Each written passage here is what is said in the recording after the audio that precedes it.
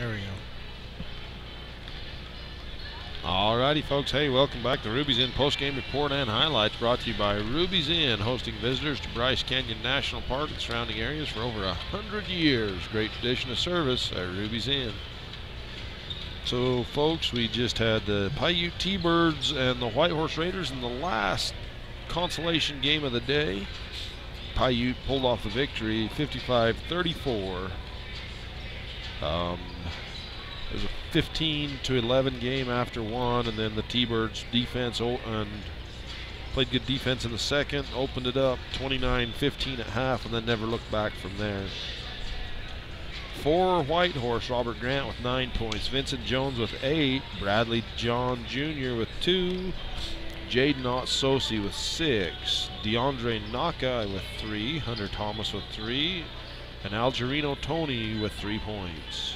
For the T-Birds, Jason Dalton with 5, Kessler Blood had 10, Bo Sylvester with 9, Mason Morgan 8 points, Logan Dalton with 10, Gates Fulmer with 2, Ryan Westwood with 5, Shandon Bagley with 4, and Casey Pearson with 2.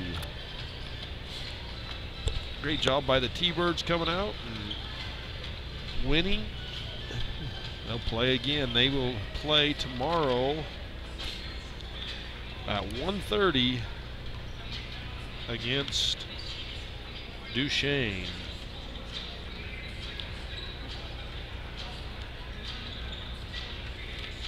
So the consolation bracket is set for tomorrow at 1:30. Piute plays Duchesne, and 3 o'clock Parowan plays Monticello.